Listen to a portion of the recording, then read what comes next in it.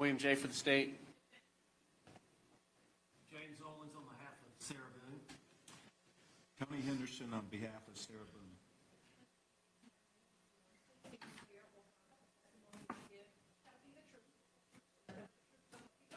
I do. Ma'am, good morning. Can you state your full name and date of birth for the record for me? Sarah Boone, 10-10-7-7. All right, Ms. Boone is seated at counsel's table wearing a gray suit and a white blouse. She is out of custody and unshackled. Mr. Beck, you arrived late, sir. Can I get your appearance for the record, please? All right, thank you. All right, we're here on a litany of different matters, multiple motions in limine. The state's motion in limine to exclude battered spouse syndrome evidence or exclude mention of battered spouse syndrome evidence until the defendant testifies to a justifiable use of deadly force, filed October 6.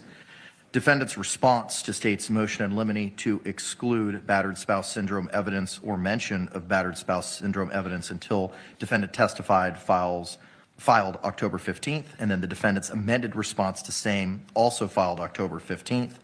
The defendant's motion in limine filed October 6th. The state's response to same filed October 6th. State's motion, objection and motion in limine to exclude decedent's medical records filed October 14th. And then the parties' objections with regard to specific exhibits that may be sought to be entered at trial. The court has reviewed everything and reviewed all of your case law, and we're ready to proceed. I believe we should probably proceed first on the battered spouse motions first. So state, you may begin.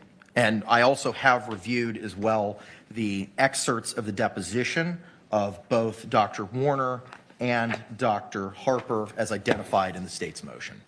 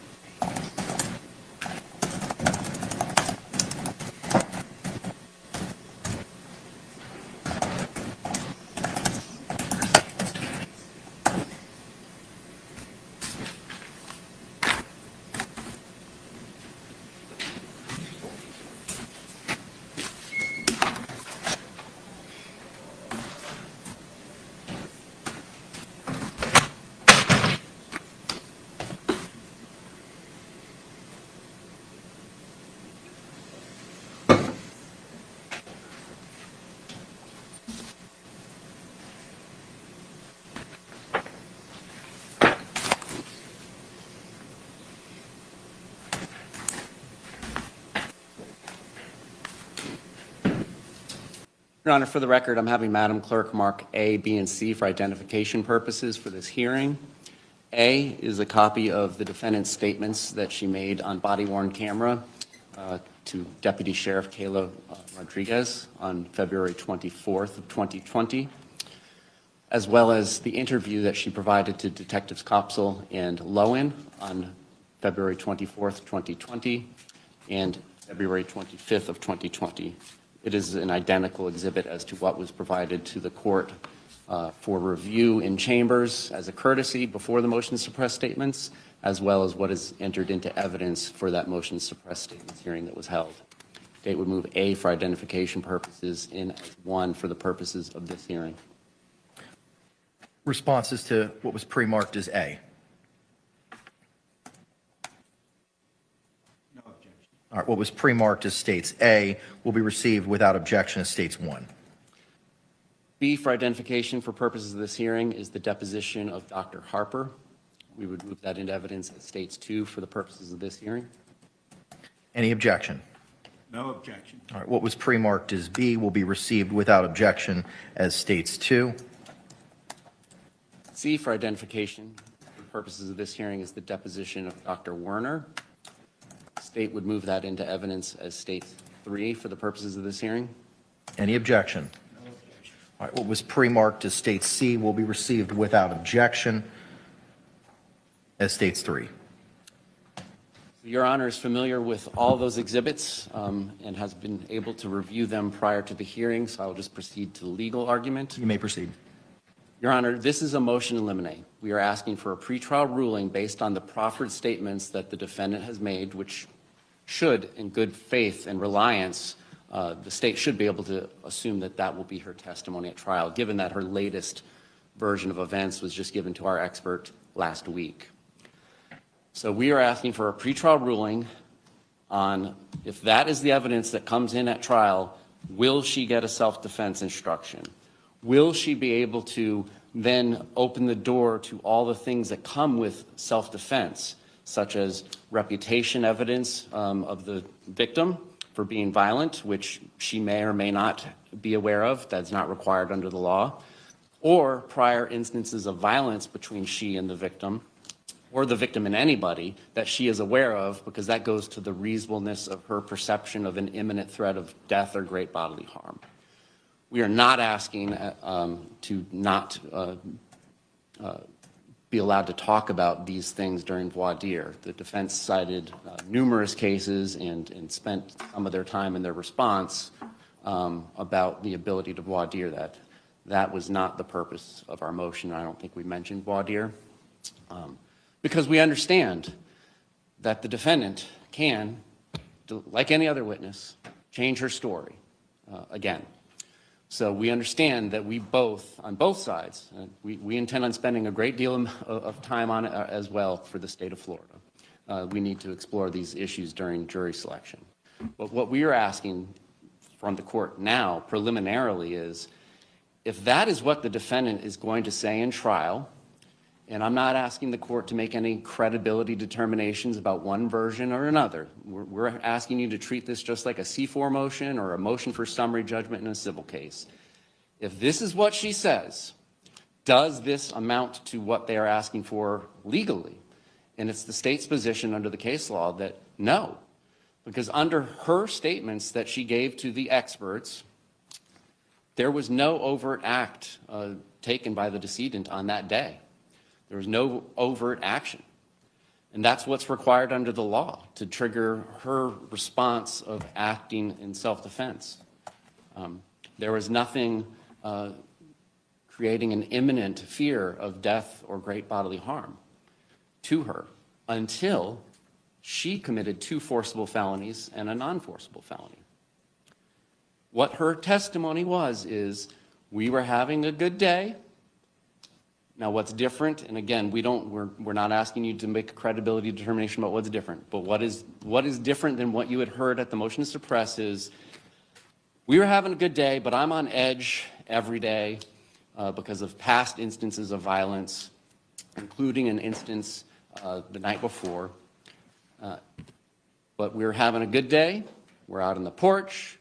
There's a dartboard out there.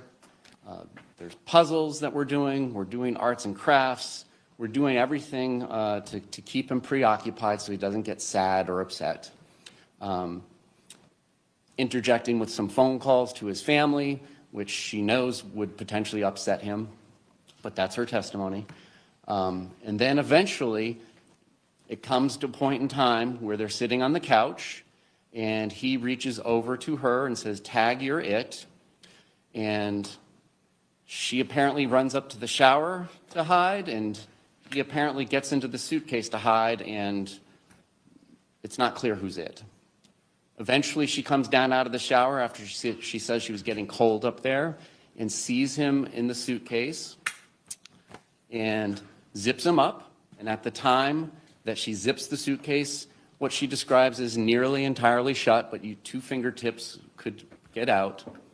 Mind you, a 103-pound man, 2 fingertips. They're laughing. It's all fun and games still. There's still no overt act taken by the decedent during this entire calendar day to put anybody in reasonable fear, objectively reasonable in fear of imminent harm, of great bodily harm or death. And it's only when he begins to say, after she has zipped him up into the suitcase, again, she is saying that she did not have malintent at that time. When he starts to say, "I cannot breathe," now she describes to the doctors that she does have bad intent. And she wants him to feel what she has felt in the past. She gets angry, is her description. She shakes the suitcase, she beats it, it falls over, it flips over, he sticks his fingertips out, she hits him with a bat. So she's now the initial aggressor, and we'll discuss jury instructions as we get closer, but she's the initial aggressor, and she has now committed forcible felonies, aggravated assault, and aggravated battery, stating that I only intended to keep him in there for a couple of minutes. I believed he could get out. She never perceived, according to her, that he would die or face great bodily harm. And she just goes upstairs knowing now he's mad because she won't let him out. Now, because of the actions she took as the initial aggressor, she is facing death or great bodily harm from the decedent if he gets out, and she completely expects him to get out because her testimony is that he could get 2 fingertips out of the zipper. So, Your Honor, under the law, the state understands. We are deeply, deeply thoughtful about this request because of the risk of error, but this is just one of those cases, like the cases the state cited. There is no self-defense if that is what her testimony is. And therefore, the jury should not hear about any prior instances of violence, any reputation evidence, any battered spouse syndrome, unless and until there is testimony that is self-defense that's recognized under the state of Florida's laws. So what we are asking for is a ruling that if, and this is a motion in limine, and a motion in limine is, hey, this is what's proffered to the court prior to trial. If this is what comes in at trial, this is the court's preliminary ruling, unless something changes.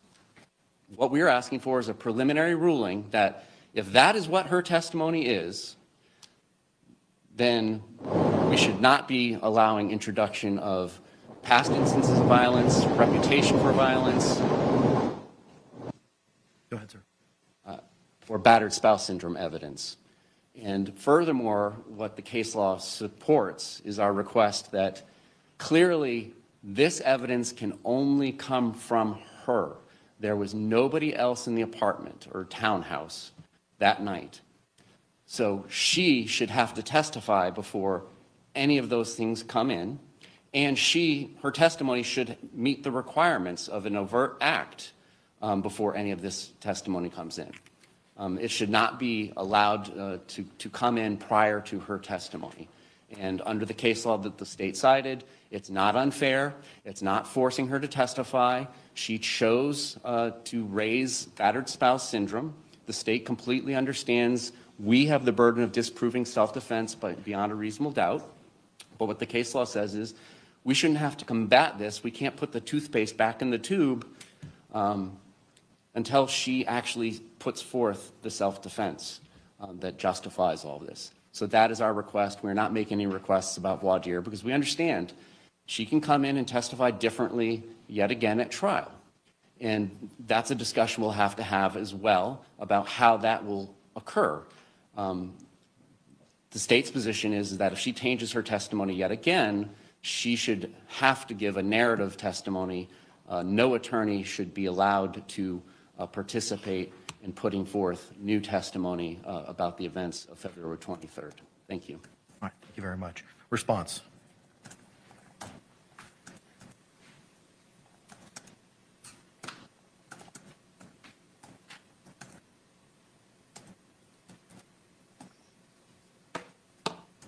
Good morning, Judge. Morning, sir. I'm a little confused, but I want to make sure, so probably can save some time here. My understanding is what the state's saying at this time, that there's no objection to raising this in voir dire to see how the jury would react or their feelings about it. So that's not it. So what that leaves me is, I guess the state's trying to say there should be no mention of battered spouse or anything like that in opening statement. That wasn't my takeaway either. My takeaway from the motion and the state's argument today is from a evidence perspective, concepts or testimony or even opinion evidence about battered spouse syndrome cannot be raised, including any of the reputation or specific instances of conduct that are contemplated by self-defense until there's a factual basis for it. My understanding of the defense's Dr. Harper's deposition is that the basis of her opinion, and please correct me if I am wrong, but my understanding is that the basis of Dr. Harper's deposition is based on her 4 or 5 interviews or sessions with Ms. Boone as to what transpired on the day and night in question. Is that accurate? I need to confer. Sure.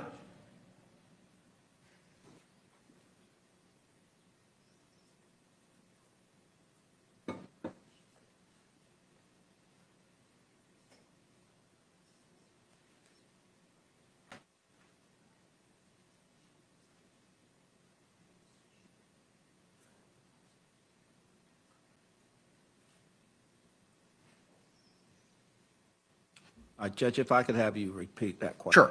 So my understanding, well, let me ask, I'll have a more of an open-ended question. What is the basis, factually, of Dr. Harper's opinion?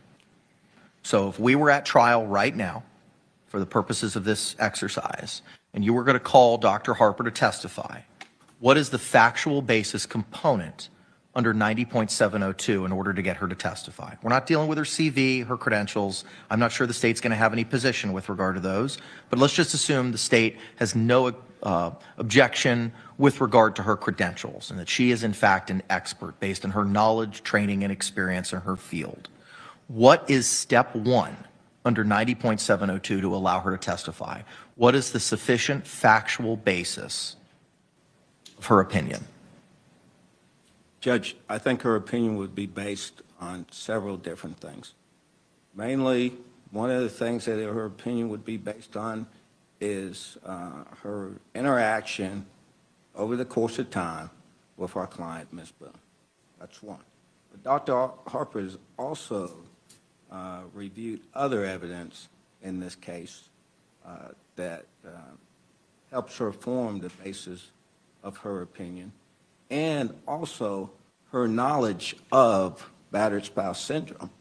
That has to be taken into account because, quite frankly, Judge, people who suffer from certain things, they don't know. That's why you have to, like if you have to get an expert opinion as to someone's mental health situation. I mean, a person doesn't really know that they're suffering from a mental health problem. They have no idea in a lot of circumstances. What they do is they get evaluated by a doctor. The doctor has experience of what signs to look for in these things, and getting those signs with what they told in outside sources too. They are able to make a determination based on their training and experience. So, but based on the Akendo case, which is cited by the state as to what what battered spouse is it's an ambit of self-defense. So under the statute, are you traveling under 776.012 as your basis for self-defense? yes, but this is the problem that I'm having here. Self-defense is a defense, it's an affirmative defense that's available to anybody. It's based on the evidence at trial. But what's the overt act? Because in reviewing Dr. Harper's deposition, there were specific questions by the state inquired of her about the language, specifically in those statutes, about the imminence of fear. And she was unable to answer those questions. So my question really is, what's the overt act by the victim which would have given rise to self-defense? Because the case law, taking aside the state's case law under the stand your ground concepts, which I find distinguishable, because under 776.032, there's a specific statutory scheme for pretrial stand your ground motions. So I find those cases distinguishable for that very reason. But there's specific case law, bless you, there's specific case law that talks about in the self-defense realm that the state has cited to in their motion that an overt act is needed. What is the overt act? Judge, the overt act has to come from testimony, and I agree in this case, but that has to be the testimony of Sarah Boone for that overt act. And that testimony can only take place at trial. In making a determination of whether to give the self-defense instruction, it has to be based on the evidence presented at trial. I agree with you on that. I completely agree with you on that. And the case law is clear that if even there's a scintilla of evidence, I have to give that instruction. But we're not dealing with the jury instruction right now. What I'm dealing with right now is pretrial. The state saying you cannot proceed on battered spouse. There's two avenues in this motion. Avenue one is you cannot proceed with battered spouse because of the factual reasons based on Dr. Harper's deposition as to what she's going to be the basis of her opinion. Battered spouse cannot be entered. Alternatively, you cannot talk about it until there's foundation. That's my takeaway from the state's argument, that before battered spouse is argued or provided or opinion, there has to be that foundation to it. And the linchpin for me is the overt act issue. That how can we have anybody testify to opinions or any of the reputation or specific instances of conduct that we permitted until that overt act is established? What's your response to that? My response to that, if I'm understanding you correctly. Because, if you need to reframe the question, please. Because it's procedurally. There's no way that we could come in here and put Dr. Harper on the stand before Sarah Boone. It just doesn't work. Because to even establish the relevancy of Dr. Harper's testimony, Sarah Boone, who's the only witness there at the time, I agree with that with the state, has to present evidence of self-defense, has to present the evidence of the court talking about that overt act. It's not based on what the doctor perceives or what the doctor was told by Ms. Boone or what questions were asked at that deposition. I don't know. Mr. Owens took the deposition. The questions, though, at the depositions are limited and the doctor answers. But that's not what this has to be based on. What it has to be based on is what does Ms. Boone, in this case, testifies to on the stand. And if any of that, excuse me, if any of that presents a scintilla of evidence to award the self-defense instruction, then the self-defense instruction should be given. That's the first step. Everything follows after that, Judge, because this isn't a situation where I think it's appropriate to make a pretrial ruling, because the ruling has to be based on the evidence that comes from that witness stand. Now, any of the evidence is subject to cross-examination, impeachment, anything like that. But that's a wait for the jury to determine. But as to the admissibility of the evidence, it has to start with Sarah Boone. A judgment can't be made or a decision cannot be made until the testimony of Sarah Boone takes place at trial. This is just procedurally incorrect. Any other arguments, sir? No other argument. Thank you. Rebuttal? This is procedurally correct. Parties are allowed to get motions in limine based on the proffers of evidence that have been made prior to trial. Apparently, opposing counsel has not read the depositions, or he clearly didn't attend them because he was not there. But the court has before it the statements that Sarah Boone made when directly asked, what happened that day? What happened next? And there was no overt act taken by the decedent on that particular day. What they want to do, and what is not permissible under the case law that I have cited, in particular the one that says you get a threatening text and then 2 days later you can't go slit somebody's throat because of the threatening text 2 days earlier. Not to dehumanize Mr. Torres at all, but to give you this analogy. If somebody owns a bad dog and that bad dog bites and that bad dog is bitten in the past, but on this particular day, the dog is just doing arts and crafts and puzzles and hanging out, drinking some Woodbridge Chardonnay, and you put the dog in the suitcase, and then the dog barks because it's in the suitcase and doesn't want to be in the suitcase when it's zipped up. That triggers you to, I remember when the dog bit me in the past. You can't, that's not how this works. That's not how self-defense works with or without battered spouse syndrome. There has to be an overt act. You can't bootstrap and make up a fictitious act of violence on that day based on the past violence. That's not what the case law allows.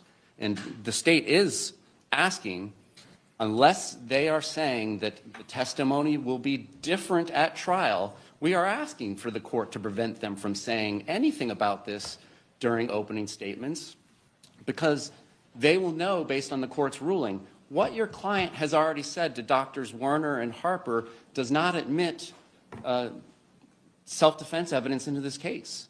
So that's what we're looking for, is that ruling. If this is what the testimony is at trial, then self-defense is not going to apply, and all the ancillary prejudicial things that come with it, reputation evidence, past instances of violence, battered spouse evidence, is not coming in either. Now, if they make some statements and promises that they cannot fulfill in opening statements, then that'll be on them. King versus State will allow us to point those things out to the jury, and it will not be burden shifting. But that's what we're asking is, this is a proffer, just like any other proffer testimony, like a sex crimes case, where we file a deposition of a Williams Rule victim and ask the court to rule prior to trial, hey, if this is how the Williams Rule victim testifies, and it's clear and convincing and it meets all the standards under 404 and 403, can this prior act of sexual violence come in during the trial? This is what parties do all the time, is get pretrial rulings on crucial matters like this. This is a crucial matter because the tip of the iceberg is the second-degree murder. The rest of the iceberg, the 99% of what has been going on for the last month and a half, is the self-defense that just isn't there. It wasn't there under her former statements to the police, and it's not there under her current statements.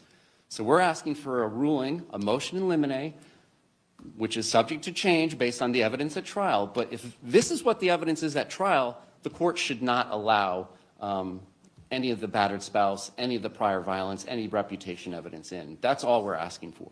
Okay. Thank you. All right. Thank you. Judge, could I respond? Briefly.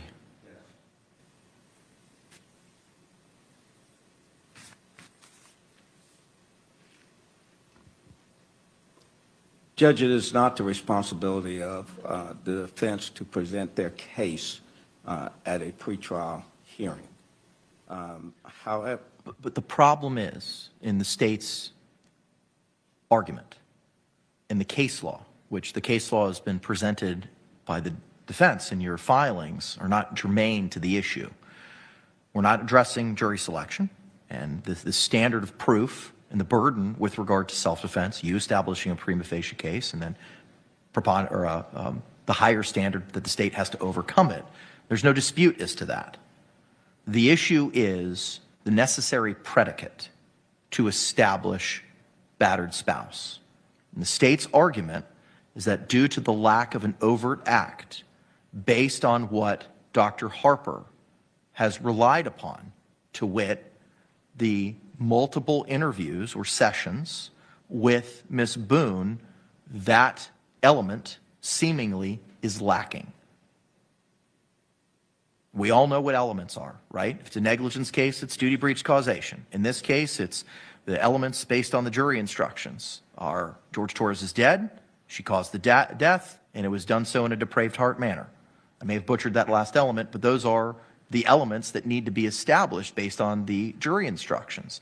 Similarly with self-defense, the case law talks about the overt act. yes, sir. And then the flashpoint of the defense's argument is that the facts which were provided to the expert, who in turn will testify to battered spouse, that flashpoint, that overt act is lacking. It's not, Judge, but I find myself in the position now to disclose what our view of the overt act is. Okay. That's what this is what this motion has put us into.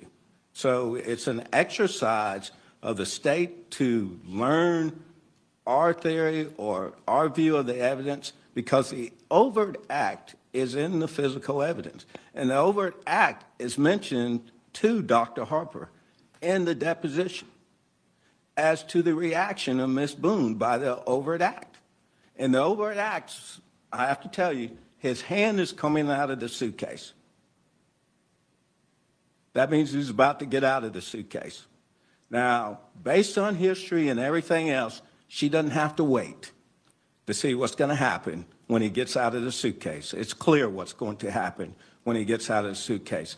It's followed up by physical evidence, because there's a picture provided of Mr. Torres' hand that shows a mark on that hand that it matches up with the bat.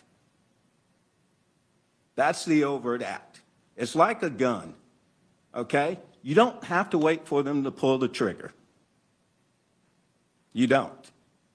And it's based on all the evidence in the case, just not testimony, but also physical evidence that might support the testimony. Thank you, sir. All right, the court has had the opportunity to review the motions, review all the case law. The state's motion is going to be granted in part and denied in part. With regard to the state's request to exclude battered spouse syndrome evidence outright, the motion is denied. As to specifically Wagner, for the reasons identified in the court's prior rulings as to the concept of argument, again, there's no outright evidence of accident, not argument, excuse me. As to the state's reliance on Lantz, L-A-N-T-Z v. State, 263 Southern 3rd, 279, no argument of self-defense was ever offered in that case. I find the cases of Reed v. State, 213 Southern 3rd, 1110, Rudin, R-U-D-I-N v. State, 182 Southern 3rd, 724, State v. Woodson, 349 Southern 3rd, 510, and Morris, 325 Southern 3rd, 1009, distinguishable as all of those cases were traveling under 776.032 for stand your ground hearings. It's undisputable that an overt act needs to be provided under the Holland case by the Florida Supreme Court, 916 Southern 2nd, 750. I find the departure from the essential requirements of law argument by the state factually and legally distinguishable, as there was a specific statute for the state obtaining medical records as relied upon in Roberts v. State by the 6th ECA in May of 2023 WL 3262633 at Pinpoint Site 2.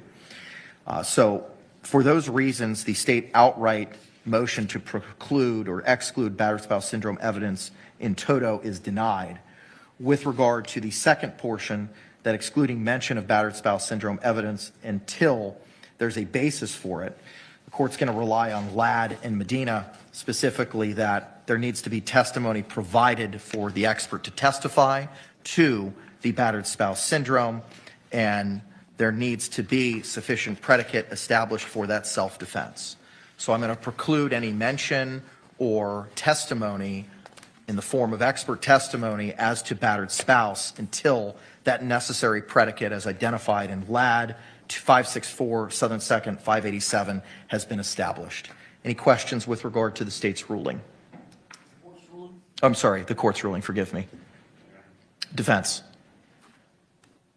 Meaning?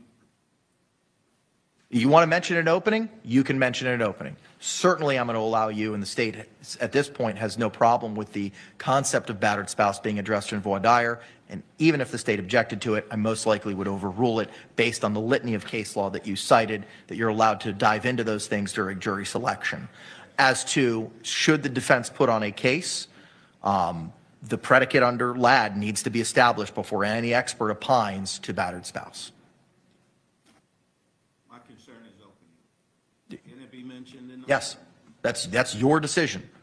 That is your decision if you want to mention an opening. There's no preclusion from you doing that. Okay. Any other questions with regard to the court's order on that matter? State. No, Your Honor. Defense. No, Your Honor. Okay, thank you. Moving now to the defendant's motion in limine filed October 6 and the state's response to same. It looks like we've reached some level of common ground with regard to that motion. The court is going to grant the motion with regard to the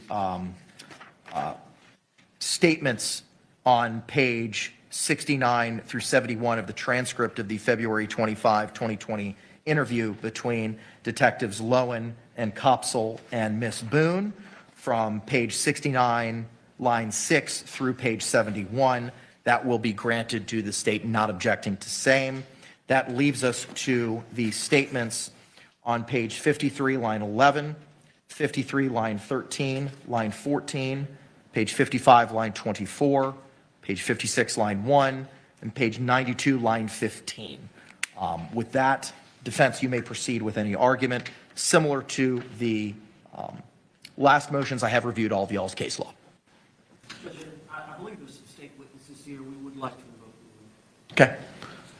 The rule of sequestration applies to testimony of other witnesses, not to anything else. Response? Is there going to be testimony?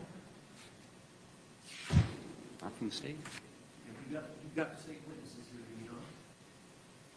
She's allowed to be here to watch. I understand, but I want to know whether she's going to testify. I said there's no state witnesses. So that's a no.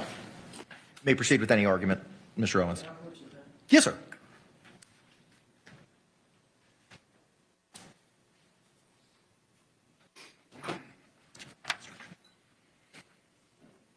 I have reviewed the 2.8 instruction prior today. Thank you, Counselor. Judge, the problem is the state attorney, when they filed their response, they didn't include the highlighted portion that's italicized at the beginning. Police opinions and statements regarding guilt are generally inadmissible and must be redacted from recordings introduced into evidence unless redaction would render the defendant's relevant admissions incomprehensible. If a recorded interview cannot be appropriately redacted, the trial judge must, upon request, give the following limiting instruction immediately before the recorded interview is played for the jury. That section, which is comments directed to the court, was not placed, to my understanding, in their response. Okay.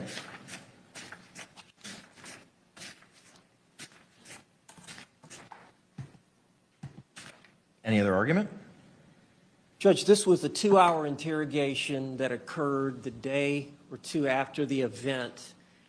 And the day prior to this time, or that morning, the detectives uncovered the 2 videotapes, the 2-minute video that Sarah Boone had recorded, and then followed up 11 minutes later with a 22-second video that she had recorded and they found on her phone, which I believe from the interrogation discloses that Sarah did not remember making those recordings.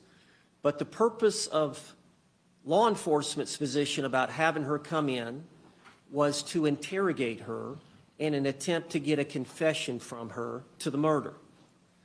They spent 2 hours trying to do that any which way they possibly could. And the law says that they're allowed to use, and I cited several cases. I cited the Smith v. State case, the ODEH, O-D-E-H v. State case, and the Eugene v. State. And in those cases, I didn't see a citation to Eugene. I mean, Eugene's included in ODA, but I don't. Eugene is found. Do you need the cite? I have it. It's included in ODA, but you did not cite it in your motion. Okay. Eugene is 53 Southern 3rd, 1104. But law enforcement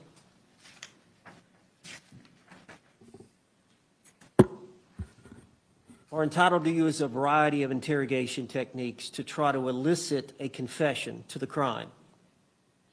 But as in that case, in spite of the detective's efforts, Sarah Boone refused to admit that she was guilty of the murder.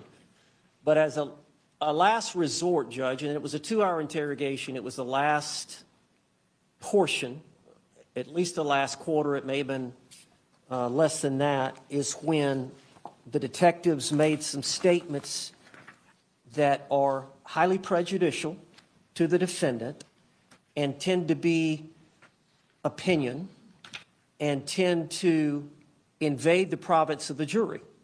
And that's why this special jury instruction 2.8, recorded interview, effective law enforcement statements on the defendant, has that italicized portion in there. And the statements we're referring to under my motion, the second section of evidence to be excluded, page 53, line 11, well, he's dead as a result of your actions. And then paragraph 9, line 13, he's dead as a result of your actions. She responded, line 14, I understand that. And then paragraph 11, page 55, line 24, I have one last question. I mean, you realize you're the person that killed him, right? Sarah Boone responds on page 56, I thought about that. And then lastly on page 92, well, intention or not, here's the detective distinguishing how he interprets the law and her culpability. Well, intention or not, George is dead, and you act like when you say unintentionally, that absolves you from everything. That is exactly the kind of opinion testimony from law enforcement that the courts are worried about. The probative value of that type of opinion testimony about her guilt is outweighed by the prejudicial effect. Thank you. Response. The state stands by the case law that we cited and that the jury instruction that would be read. I didn't feel it necessary to include italicized portions of comments to the court because this is what would get read to the jury. Those statements are designed to get responses from her. They did get responses from her. Let me ask this question first, Mr. J. Do you disagree with counsel's representation of what is reflected in the Q&A at that point in time? To the extent that he is making the argument that they're expressing an opinion about No, the words, not his opinion, not his thoughts or what it means, but the black and white verbiage is reflected in the motion. Is that what's reflected in the recording? I'm accepting that he would not misrepresent that to the court. Okay, thank you. You may continue. And as far as the last line on page 92, line 15, if something's designed to get a response that a normal person would respond to and there's no response, that still makes it a relevant statement. He's not giving an opinion on the law. He's giving an opinion about her reactions to this interview and trying to get a reaction from her when he says, well, intention or not, Jorge is dead. You act like when you say unintentionally, that absolves you from everything. He's not stating that that is a legal defense. He's just commenting on what has transpired in the 92 pages of the interview. So we defer to whatever the court's ruling is. Okay, thank you. Any rebuttal?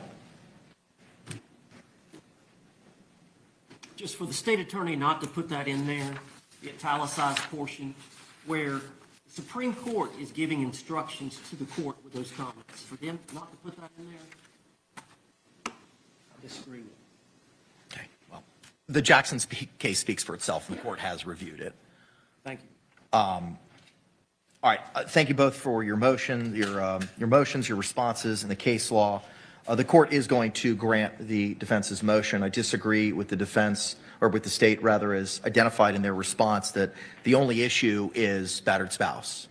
The issue is one of the elements is cause, and those three statements go specifically, I believe, to opinions as to the cause of Mr. Torres's death. So the court is going to grant the state's motion as under the Bush case cited by the state. Law enforcement's opinions are inadmissible due to the prejudicial effect that they may have. And I do find that this is this expression of law enforcement's opinions as to the guilt of the accused. As such, the motion is granted, and those will need to be redacted from. I apologize. Thank you. The defense's motion is granted for those reasons. Any questions or clarifications with regard to the court's ruling? State. Questions or clarifications with regards to the court's ruling? Questions or clarifications with regard to the state's ruling? Or the court's ruling, excuse me. All right, that takes us now to the state's objection and motion in limine to exclude decedent's medical records. I've reviewed that as well. State, you may proceed.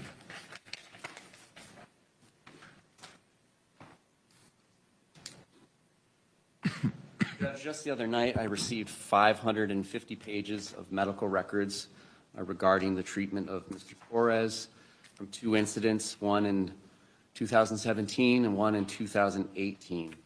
A third email that I received from Mr. Owens purported he believed that they had attachments. They did not. I replied to him as such, and I have not gotten any additional emails with attachments regarding the medical records. So for the purposes of this hearing, all I'm arguing about is the 550 pages that I have been provided. One of those instances involved a narrative being given by the patient, Mr. Torres, that he had put his hand through a plate glass window. This is the 2018 incident, correct? Yes. Yes. And his wife, the following day, made him go in and get treatment.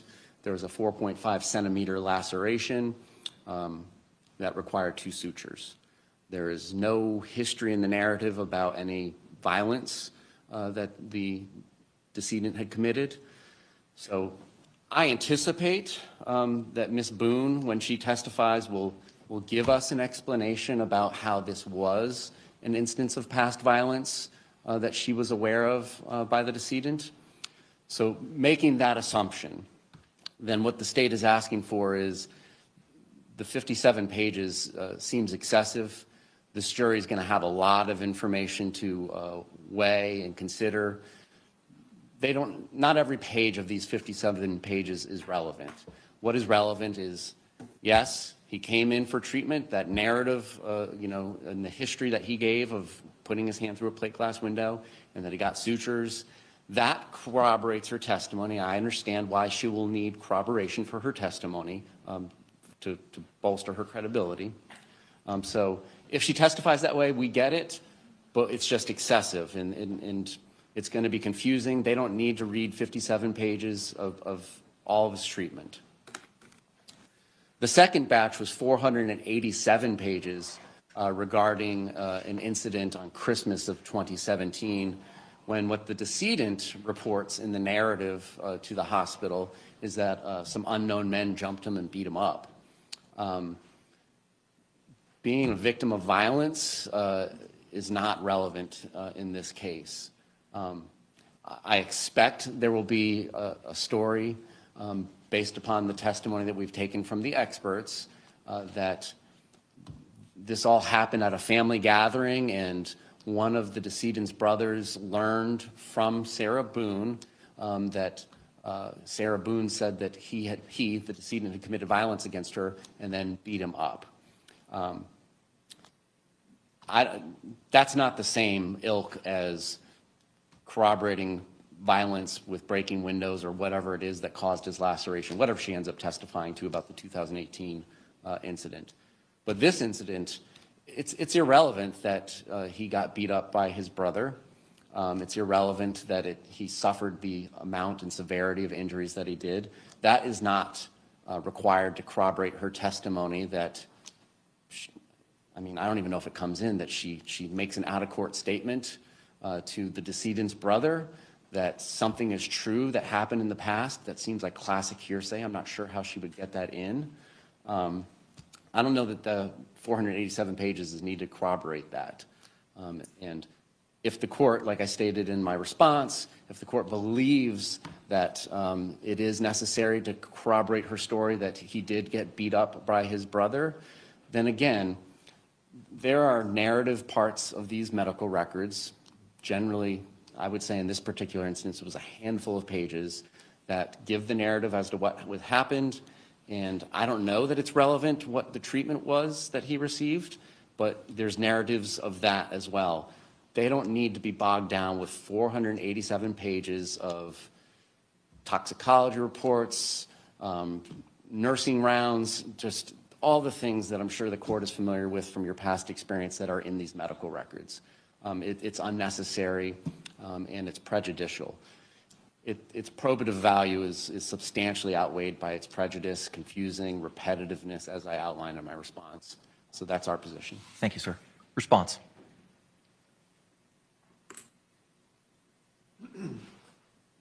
Judge, as you know, we got on this case about 45 days ago, and I can't tell you how many pages of discovery there is that we've had to go through. And 2 or 3 weeks ago, the state attorney provided us over 500 pages from either telephone calls that my client was involved in from the jail or tablet communications, which are kind of like emails or text messages. And that hasn't been narrowed down, but that was given to us. So that's something else we had to stop and go through over 500 pages. And they haven't narrowed that down to which ones they believe are incriminating to her. Understood. But respectfully, that's not the issue before the I court right understand now. that. But yes, the medical records are going to be narrowed down. And yes, we would have to make some tie to Sarah Boone's testimony to whether or not their medical records of the decedent, Jorge Torres, are admissible to corroborate her stories about the incidences of violence and whether they match up. But yes, I agree there's going to be a narrowing down, but it's kind of premature about that. They've got several volumes. I assume before they introduce something, they're going to have to narrow it down. Did y'all not have Jorge Torres' medical records prior to me sending them to you? No, we didn't. All right, well, we took the deposition of Dr. Harper, and as you know, Judge, these forensic psychologists, when they're trying to make an opinion as to battered spouse or whatever the case may be, they rely on their assessment involving the personal contact and interviews they have with the client. But a lot of it is any other collateral evidence that tends to support it. That involves arrest reports, that involves court records, that involves psychological notes, that involves medical records. And at that time, when the state took Dr. Harper, our witness's deposition, she said, yes, I did rely on Jorge Torres' medical records. So they were well aware. That doesn't mean they come into evidence. I know that. I didn't say that. But they were well aware that that's one thing that she relied upon. A lot of that collateral evidence doesn't come into, and it's going to be... I need to jump into the breach here. I understand all of that. I understand that there's been volumes of documents that have been provided between both parties. And I understand, based on my review of the highlighted portions that the state pointed out in their motion, as to what Dr. Harper relied upon. None of that is germane to the state's argument. And you've admitted that there needs to be a narrowing down. So let's just kind of compartmentalize what we've got here. So it's premature. It's premature. I agree it needs to be narrowed down. And then based on Sarah Boone's testimony... You are the proponent of the evidence. Yes. So you have to establish relevance. I agree. And you have to establish that it is not so substantially unfairly prejudicial. Yes. That the prejudice does not outweigh its probative value, including but not limited to the other identifications in 90.403. Yes, sir. So my question is, sir, with regard to the 2018 incident of the fist through the plate glass window, and I can't recall 40 some odd pages I think the state identified as that, what of those 47 pages is germane to an incident of violence that may be needed to establish the self-defense concept of those 47 pages? It will be relevant after she testifies about that incident. All 47 pages? Maybe not all 47 pages. I've agreed that some of it needs to be narrowed down. Okay, well, what of it needs to be narrowed down, since we have some level of common ground here? My case is not going to be presented, I would assume, until next week, so I've got a little bit of time. I'll let the state know. That's not how this works. Okay. I can't let you know today, Judge. I'll narrow it down, or we'll talk in the next couple of days. Well, by the state's Friday. position is that the narrative should be permitted as to the 2018 incident, the why Mr. Torres was there. But the nursing rounds, the charts, the follow-ups, treatment, anything in the future other than the 4.5 centimeter laceration that required 2 sutures. I understand the narrative as to what transpired. What else is relevant? And I haven't seen these 47 pages, so I'm not sure there. I'm relying on counsel's representation. I don't know. I'd have to look at them. But in one of the medical records, Jorge Torres was over a .31 BAC. Every time, In 2018? 2018. I'm talking about the 2018 incident with regard to the plate glass I have to look at window. the records, but there is other evidence in those records that's going to be relevant after she testifies. That's when she gets beaten, when he gets really drunk. Or that's when he does something violent or threatens to do something violent when he gets really drunk. In one of those incidences, he was over a .3. When he gets over a .2 to .3, that's when he gets angry. He's fine up until that point. We're going to establish that. I don't want to put on my defense today, but Judge, there is going to be relevance to more than just the narrative of those medical records. I'll narrow it down by Friday. That's the best I can do. Okay, what about the 2017 incident, 487 pages, and those documents pertaining to the facial reconstruction and anything thereafter? What does that have to do with anything? Same thing. You know, it's going to be based on her testimony, and then the judge is going to have to make a decision about whether that's admissible based on her testimony about what happened. But what does the facial reconstruction, surgery, pre-surgery, post-surgery notes have anything to do with whether or not that incident actually took place? That's going to depend on Sarah Boone, depending on what her testimony is, and you'll have to find, based on that, whether or not that's relevant and probative to the case. That's not how motions in limine work. I don't know what else to tell you, Judge. She's going to have to testify, and then we'll make the arguments as to the admissibility of that. I'm struggling with understanding how I can understand BAC results. I can understand that based on Dr. Harper's deposition. I can understand the narrative as to why they were there. I don't know what are all in these records. What does nursing rounds or pre-op, post-op of facial reconstruction surgery have anything to do with an incident that purportedly took place on December 24th, 2017? How is it relevant? Some of those may not be, some of the records may be relevant, depending on Sarah Boone's testimony about how what happened to him was tied to what he did to her. Okay. Anything else? That's it. Response?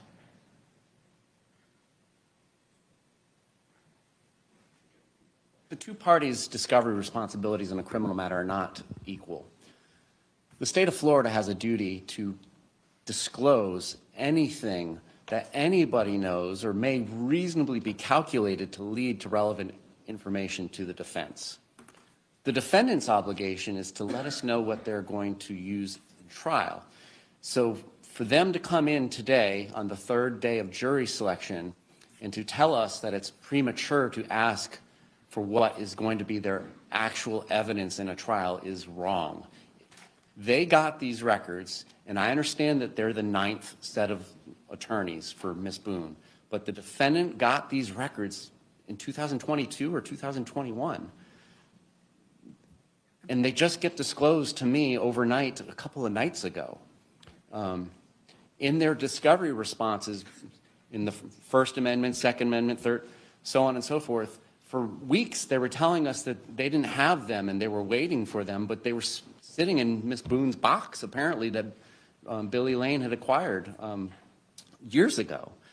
So it's not premature to ask, and it's not unfair to ask for what is going to be introduced in this case or attempted to be introduced, particularly given the court's rulings. We had rulings from this court, I think you entered it August 5th or August 6th, setting forth a schedule for what are you both, and the state too, we both disclosed what are we actually introducing.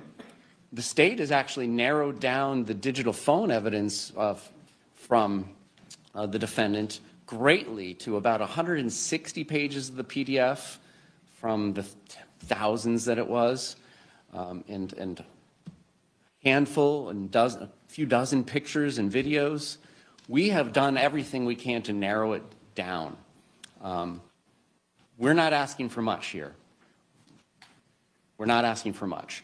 And just to bring the point about the BAC, Jorge Torres had a 342 medical blood, so there's probably some conversion, 10-15% for legal blood, at the time that he was admitted for his facial injuries.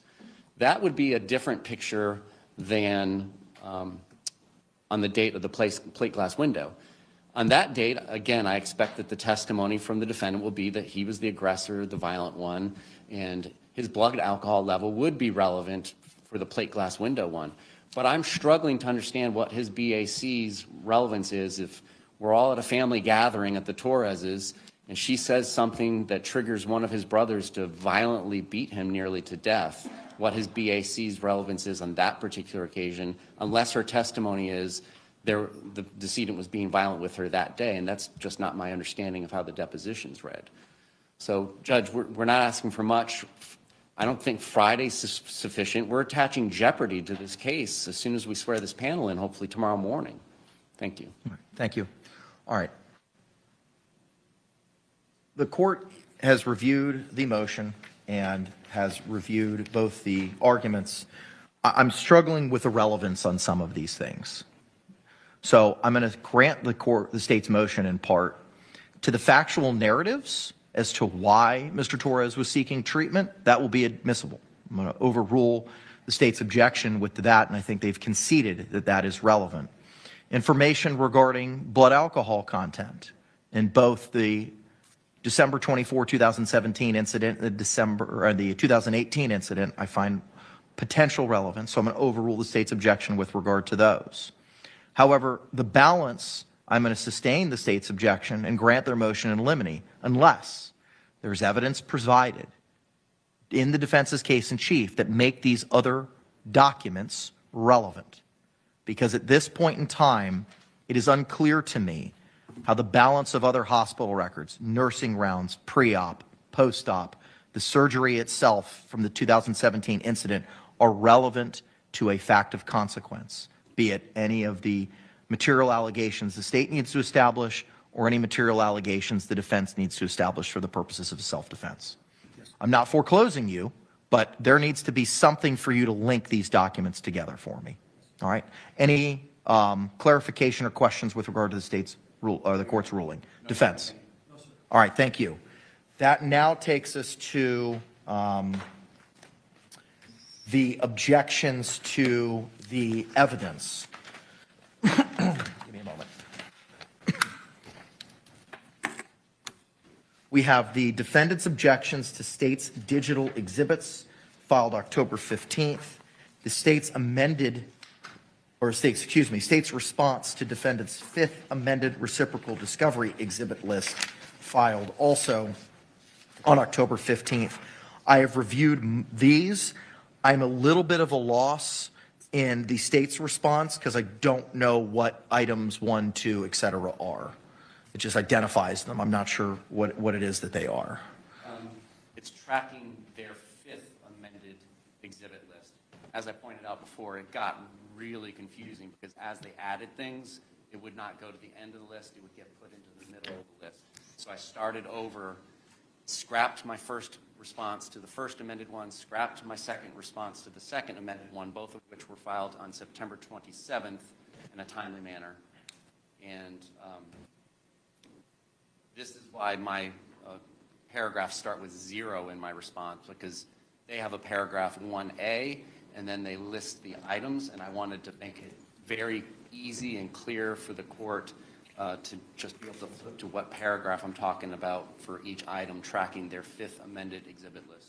But here's the problem that I'm having. On September 27th, I see the notice of provision of defendant's third amended exhibit list. When was the fifth amended exhibit list provided? That might be a problem with them not filing things with the clerk of the court. Okay. I'm getting copies of some pleadings, but they're not bait stamped with the clerk of the court's e-filing system on the top left, so I'm not certain that they've filed anything with the clerk of the court. Here's the other problem that I have. All I see on my end is the notice of providing. It doesn't identify anything. It's a one-page document. So it's hard for me to say what, I know you may have seen it, but the court hasn't seen it based on what's been filed. I believe I would direct any questions about why that's not filed with the clerk of the court to the defense. Okay, all right. I need clarification, Mr. Owens, as to when the fifth amended reciprocal discovery exhibit list was filed and what is in it. Because the notice that I see in the court file from September 27th is just a notice. It doesn't identify anything for me to line up item 1 and item 1 as to what they purport to be. You're asking for when it was filed? We're checking on that, when it was filed. What was the next question? All I have is a notice. So on September 27th, there was a notice of provision of defendant's third amended exhibit list, and it's just that. What we intend on utilizing has been provided, but I don't have anything else as to what those items are. Okay. Did you want us to provide you with a copy of those to your JA? Or you can send it to Madam Clerk and she can print it out to me, because I'm having difficulty lining up what these things are, because all I have in the court file is this was sent on this day, but I don't know what any of these things are. We can move on to something else and let me get. Unless we've got some housekeeping matters to address for this afternoon. But unless I'm missing something, the only other thing that we've got teed up to address this morning is the objections. Okay. Give me 1 second.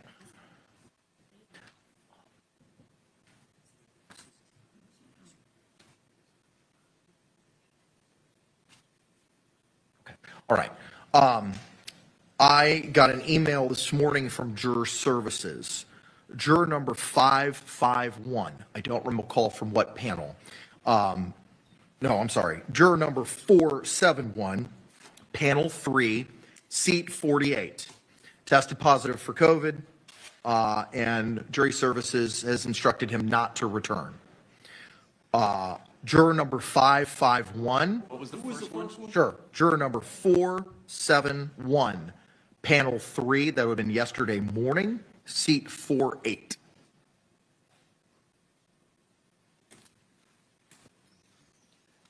Advised Jury Services this morning that he was not feeling well. After leaving the courthouse, he tested positive for COVID.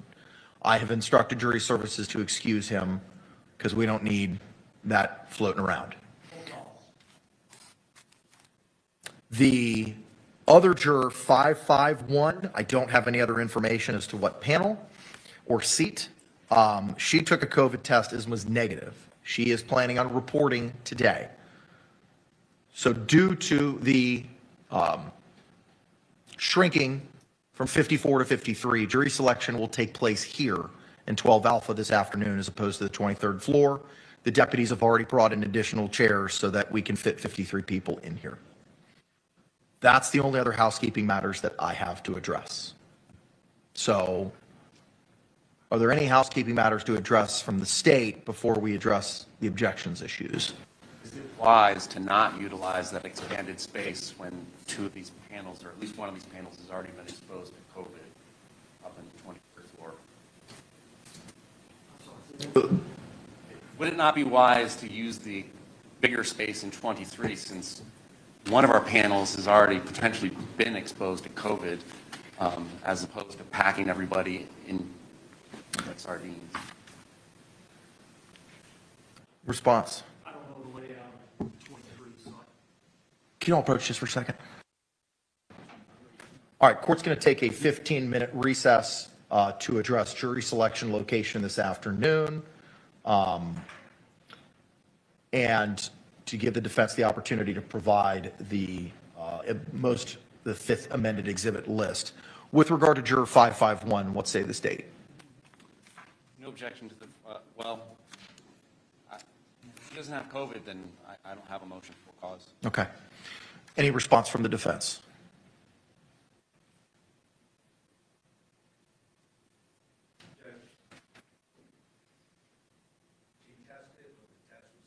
Correct. That is correct. Anything in addition to how she was feeling? I read you what was provided to me.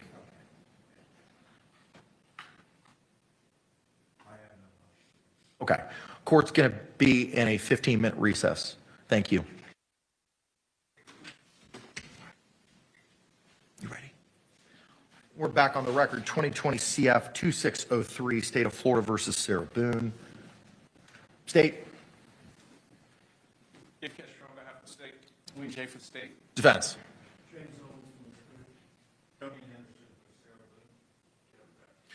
Ms. Boone is still seated at counsel's table wearing the same gray suit and white blouse from this morning. Can you all approach?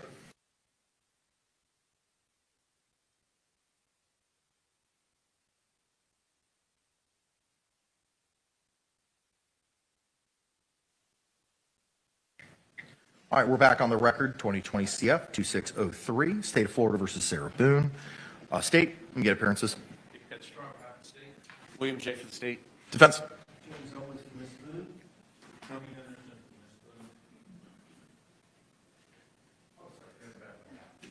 Thank you. Ms. Boone is still seated at council's table with the same clothing from this morning. All right, I've been provided by Madam Clerk defendant's fifth amended reciprocal discovery exhibit list. I haven't had the opportunity to review it yet, but it is in my hands. Let's start with the defendant's objections to state's digital exhibits. I'll turn it over to you, Mr. Owens. Judge, and I did want to say that the notice of provision of the defendant's fifth amended exhibit list was e-filed on October 3rd. The fifth exhibit list was emailed to the state on October 3rd. Correct. But the same problem I have is it's just the notice of provision. I don't know what any of the substance was. All right, you may proceed, sir. Okay, go ahead. And Judge, this was a little bit of a new procedure because what I did was review the images and these, as in the motion, we object to all the cell phone photo evidence. The state intends to introduce a trial as to, I'm not going to know until I hear evidence or see when they're trying to introduce it, if it's relevant or not at that time. Something might make something relevant at a certain time, or it might not make it relevant. So there. And also as to just the foundational stuff, because the images, if I've seen it, I don't have dates. So I don't know when it was taken in relation to the February 23rd, 2020 date, which is the date of the offense. And so I'm at a loss for that. So I don't know if it's 2 years before, does that make it relevant? If it's 3 years before, I don't know.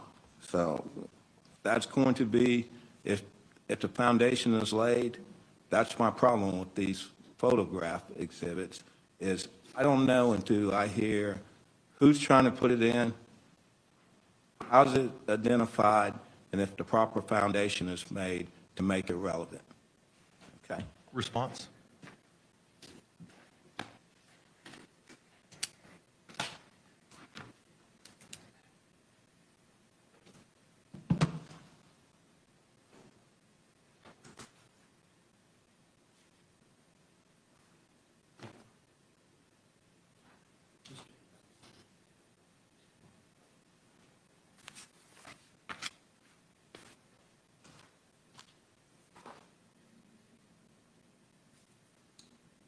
Is this going to be considered a separate hearing for the record?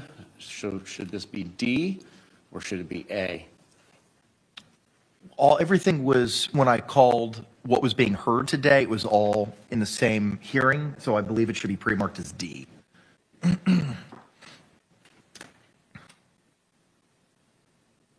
What I'm having Madam Clerk mark as D for identification for purposes of this hearing is what has been provided to the defense as the very narrowed down portion of the phone extraction carve-out. What it has is what, and we were even so specific that we labeled one part of the PDF case-in-chief pages, of which there are 59. We labeled rebuttal pages, of which there are 108. Attachments that go to the case-in-chief timeline. Count up as 80 photographs and videos. Attachments and rebuttal.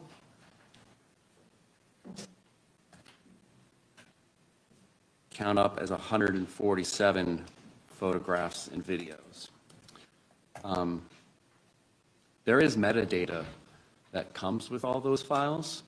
So there is a date stamp and timestamp on each of those files. For instance, 12/25/2019, 1:10 p.m. Another one might be 10/26/2019, 6:06 p.m. They all have file names.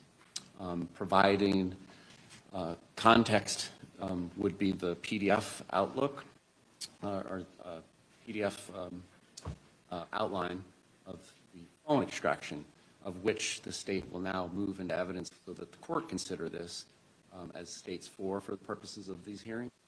Any objection to what was pre-marked as D? All right, that will receive without objection as states 4. So just to give the court an example,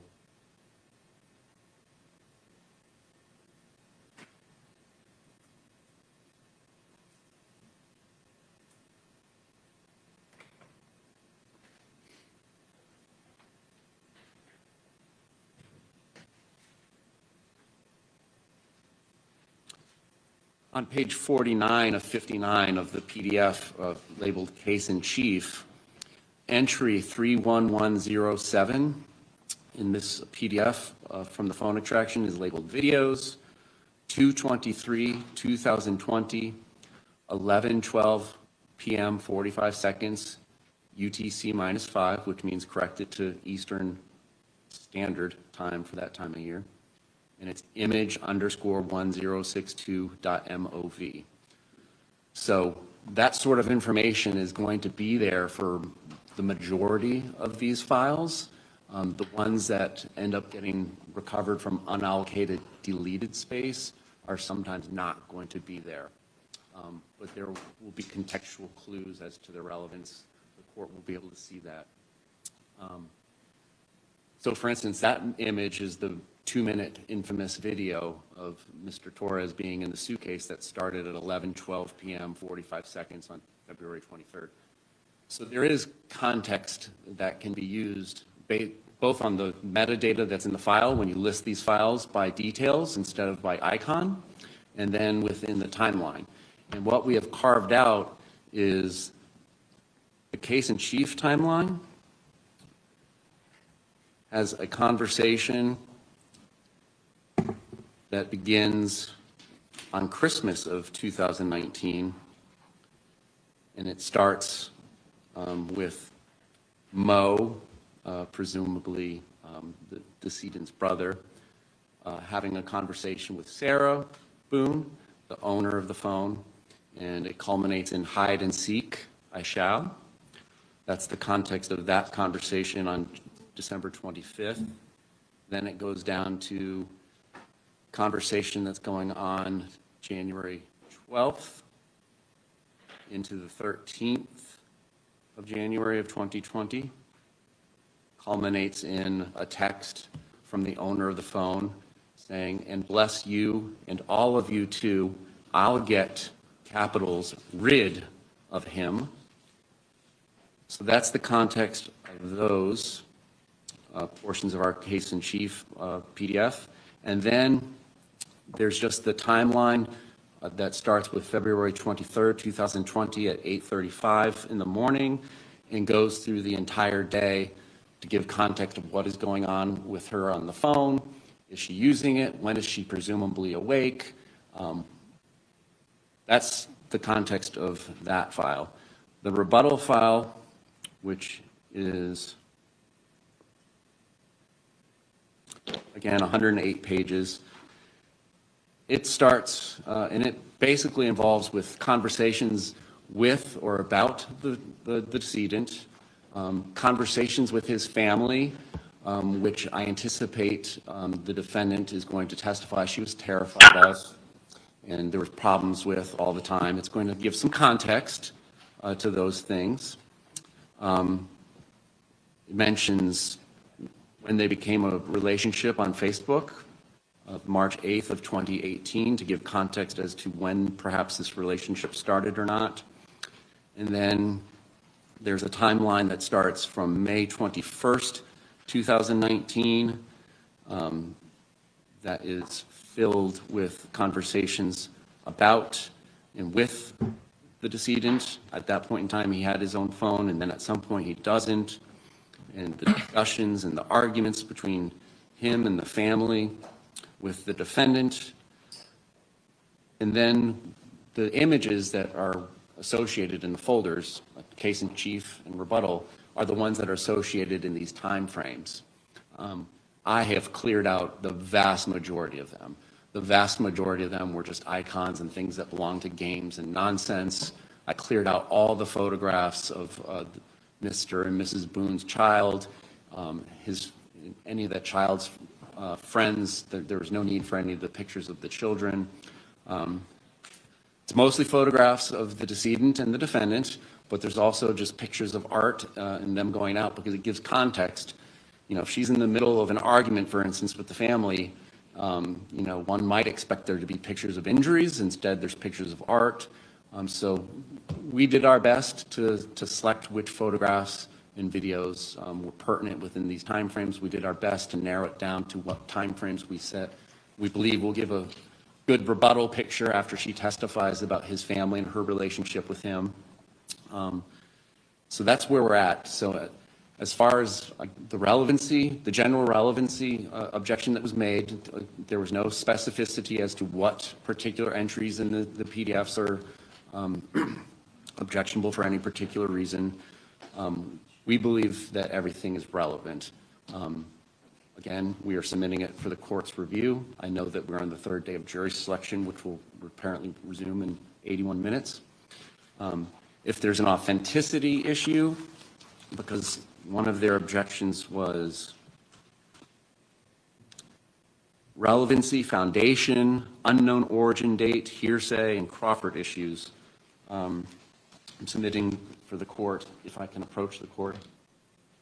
Gilbert versus State, 324 Southern 3rd, 598 from the 2nd District Court of Appeal, decided in 2021.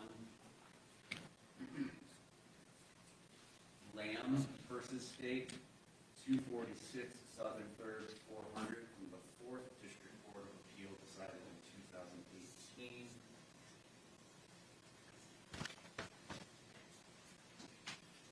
Gale, G-A-Y-L-E versus State, 216 Southern 3rd, 656, 4th District Court of Appeal case as well from 2017. The basis of these three cases are just the very low bar for authenticity. As Professor Earhart from Florida State University would tell us, authenticity is a very low bar for the court. It is generally considered a matter of weight for the trier of fact.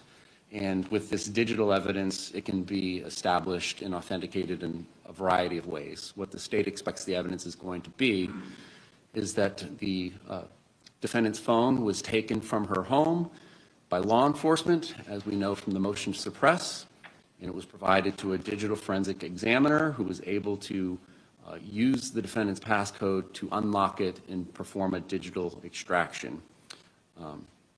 So that should clear up most of the authenticity issues as to who the owner of the phone is. The state readily concedes and has provided context by using extra pages of conversations that at some point the decedent no longer had his own phone and was using Ms. Boone's phone from time to time. And in fact, that is part of her allegations about pornography and contacting other women. But I believe the context of those conversations makes it clear who is using the phone and who is not using the phone. So we believe that there is no foundation issue. We believe, based on the defense they are raising, that there is relevancy.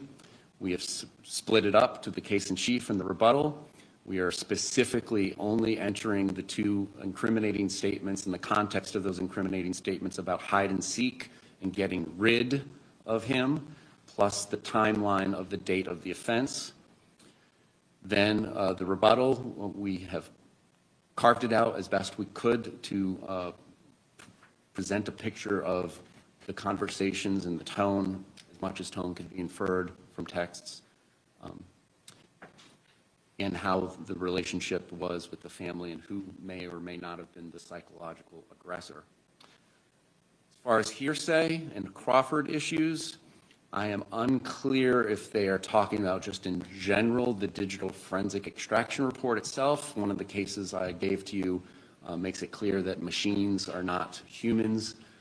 They do not get subjected to Justice Scalia's version of the Confrontation Clause that he outlined in Crawford versus Washington in 2004.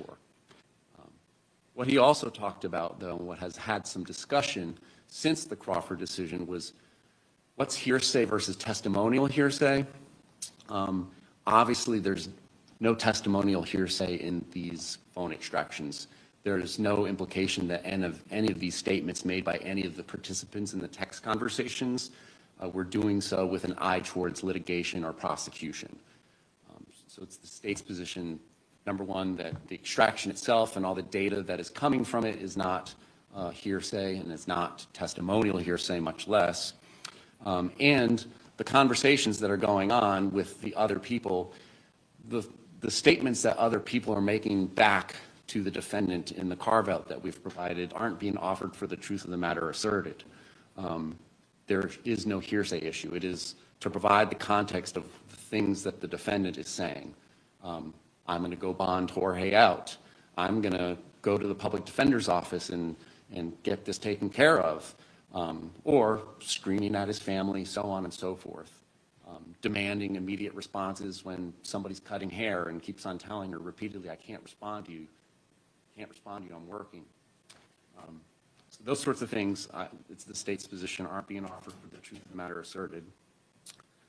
As far as the unknown origin date, I think it's pretty clear from the PDF timeline that there is a date and timestamp to every single entry from this phone extraction, and that corroborates with the images, most of the images, some were from unallocated space, but it corroborates the metadata for these images. So we're asking for that their motion or their objection to be denied preliminarily. Obviously, we have to lay the predicate properly at trial, but now the court has a copy, and hopefully we can get advice from the court if the court is believing that there are sustainable objections before we swear in the jury, so that the state can pull any photographs or videos, or we can have at least a discussion about those specifics, and then after discussing those specifics, the state can pull those out before burning a DVD to provide the jury. We also have the ability to black out entries in the PDFs. Again, no specific objections were made, so it would be our position that they're waived. There was a generalized objection, but so that we're not doing this when the jury is out. Trial is busy enough, trial is tedious enough to not be conducting discovery and doing redactions during the nights and mornings of trial. Thank you. Response.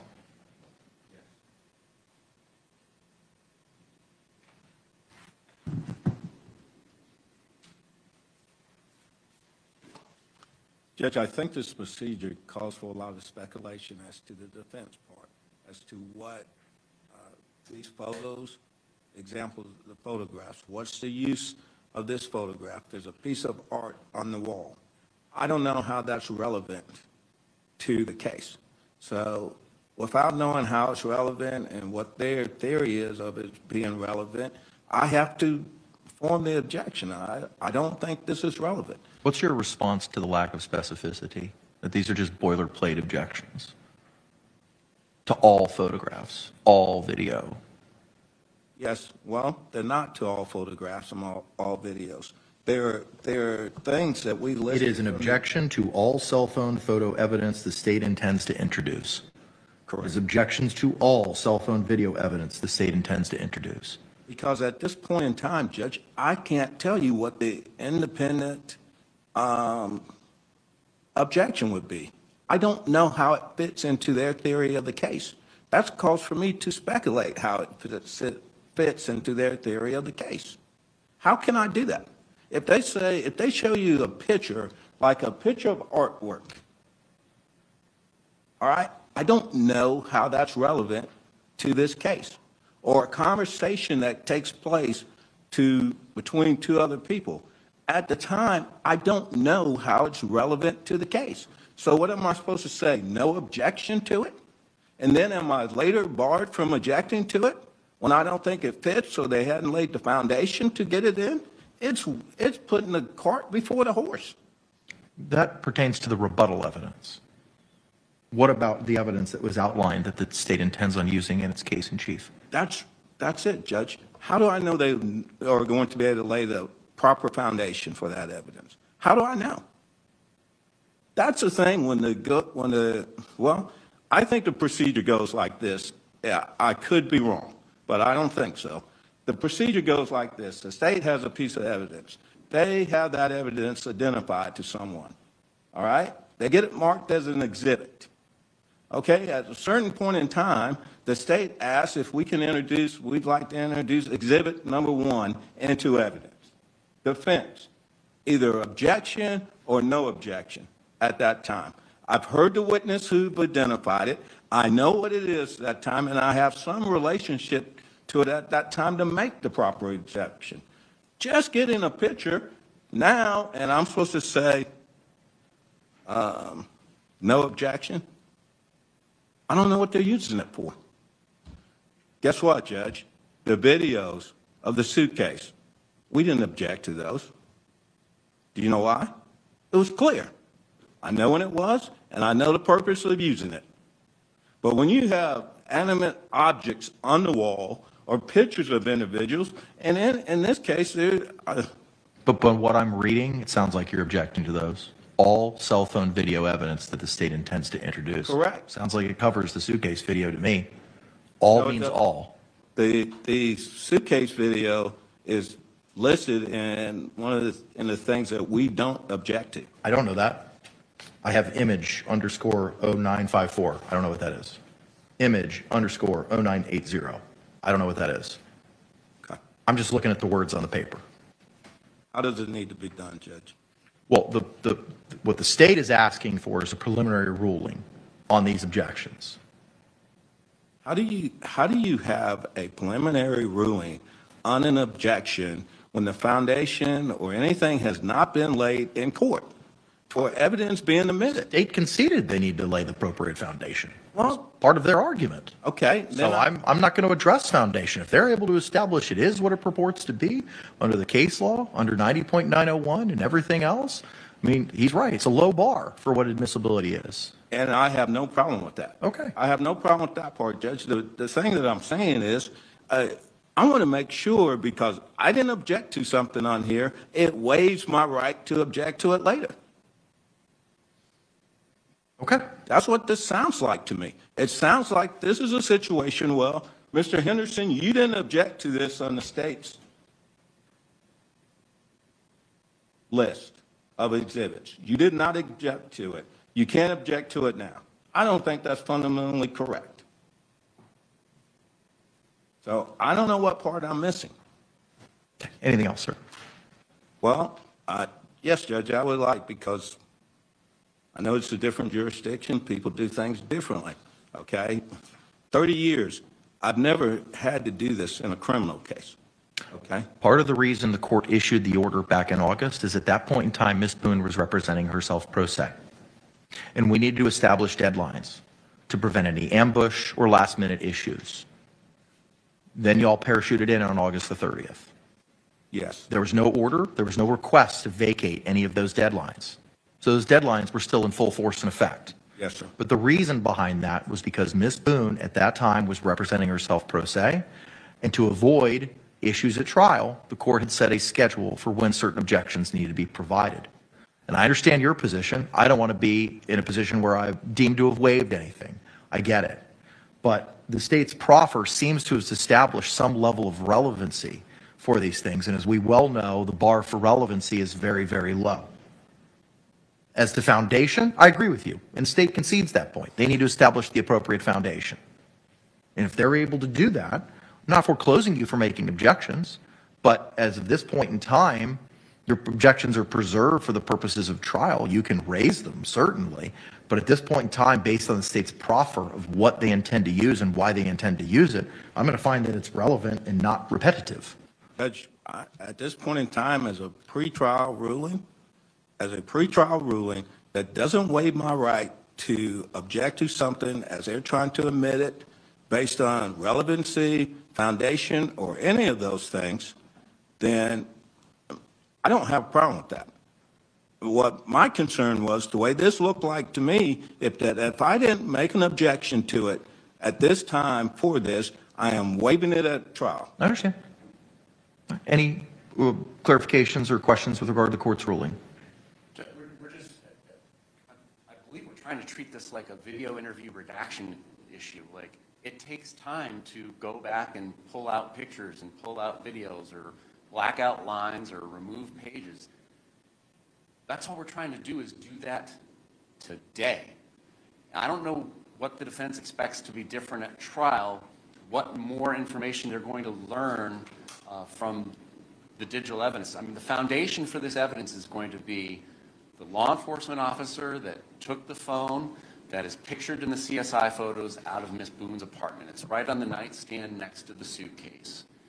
And then that person's going to have to testify, well, I gave it to Junella Wadden. And then Junella Wadden is going to come in and bring the phone with her and say, this is the phone that I plugged into my Magic Cellbrite software or whatever she used on that particular day. And this is how Cellbrite works. This is my educational background, blah-bitty with this software. And I pulled this extraction out.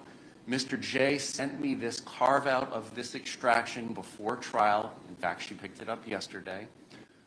And I believe, you know, I'm going to testify that this is part of the larger carve-out. This is from her phone. That's going to be the foundation. The rest of these things are things that we should be able to have an intelligent discussion about today with specificity about this line of text isn't okay. This particular photograph's not okay for this reason. That's what we were hoping for. Okay. Have you reviewed what it is that the state intends on eliciting in this exhibit? Yes, Judge, this is the things that I reviewed. I sat down last night and went through every one of them preparing for this hearing. What we did not, or what we failed to do because of the time restraint for the ones that we didn't list a number and I didn't give detail as to like IMG 0954, what it represents. My concern is this, because I don't have a problem with this or with the state's evidence at this time, as long as it's not a bar that when we come into court and I feel something is not relevant at that time, or they go to admit it and I say objection relevancy or objection foundation, then I'm not barred at that time. I don't know any rule that would bar me at that time.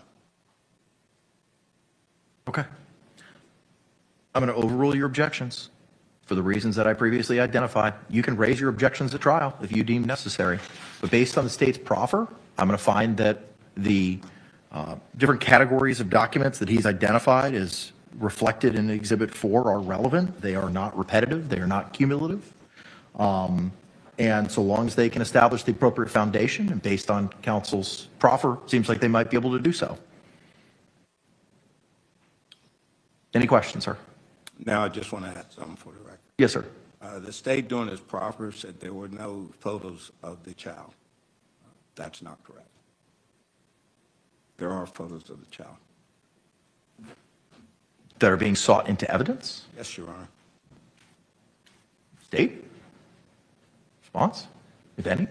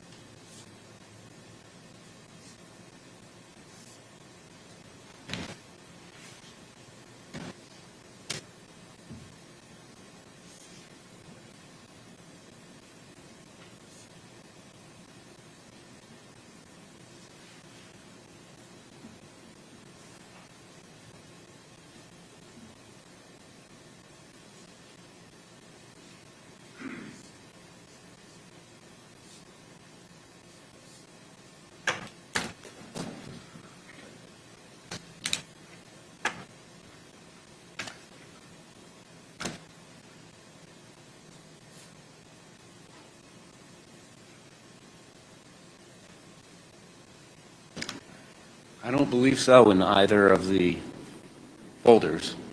I don't have any independent recollection if I tidied it up more than when I gave them what I believe the exhibit to be a week or two ago, but I don't see any.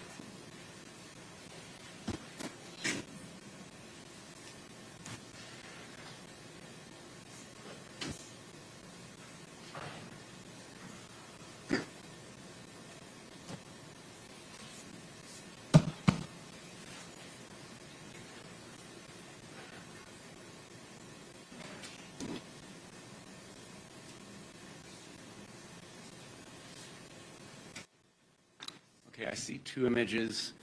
I couldn't recognize it as reflection of children in a, I don't know if it's a snow globe in an aquarium or whatnot, but I have no objection to removing those two. I just didn't recognize it as children. I recognize it as a crab. I haven't seen the picture, so I'm at a loss.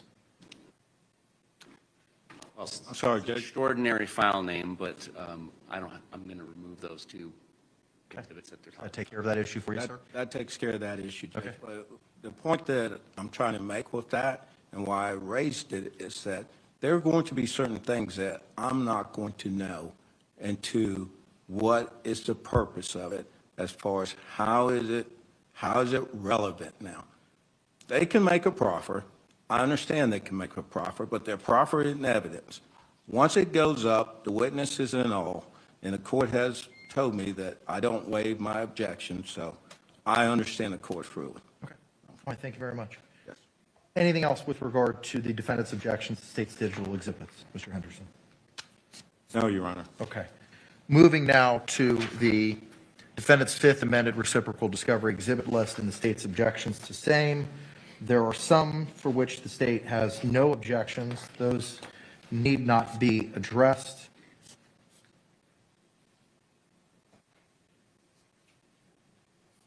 It will just be dealing with the objections outlined.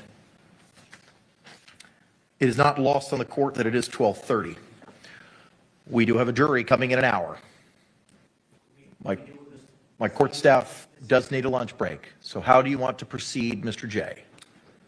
I just want a ruling before we swear in the petite panel. Okay. Do you have any concerns with proceeding with jury selection this afternoon and the final portion of the court's inquiry as addressed yesterday, and turning it over to you without having a ruling on these, and we could address these objections tomorrow morning before we bring in the balance of our panel? All right, is that acceptable to the defense? Okay, all right, so then here's what we're going to do. We're going to be in recess till 1:30. We will report to the 23rd floor. I've already advised jury services and court admin that a room is available for us. We will continue jury selection at that time. I will keep you apprised of whether or not we can continue jury selection in 23 tomorrow. As soon as I have that information, I or my judicial assistant will pass it along to you. Assuming we're in 23, we will advise the jurors when they need to return, and we can address all these objections tomorrow. And we'll address those objections either in 23 or in 12 alpha. Anything further from the state? No, Your Honor. Anything further from the defense? Okay, we will see you all at 1:30 and 23. Thank you.